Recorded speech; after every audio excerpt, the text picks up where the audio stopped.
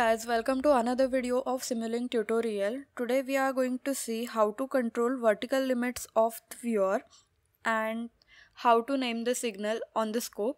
So I already have designed this model. It's just a step signal which has amplitude between 0 and 1 for one block, and for other block the signal is between 1 and 2 amplitude. Okay.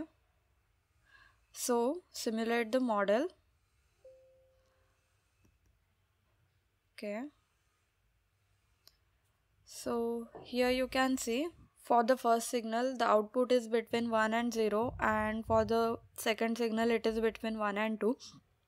So there is one way you can either directly click on auto scale, which looks like this. Okay. So instead of this, what I'll just do is right click on the first axis, go in axis properties, and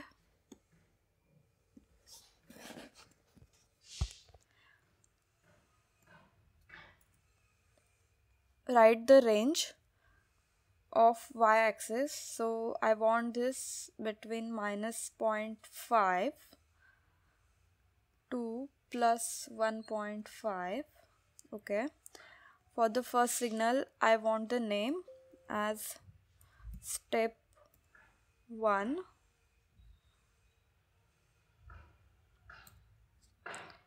Apply. Okay. So this is how it looks. You can see here that step 1, the name of the axis has appeared here. Similarly, you can do this for second axis also. So this is how the signal looks generally when you do auto scale and when you give the range manually as per your choice. I know this is a very basic thing, but most of the time we forget to learn just small things like how to change the signal name in the scope.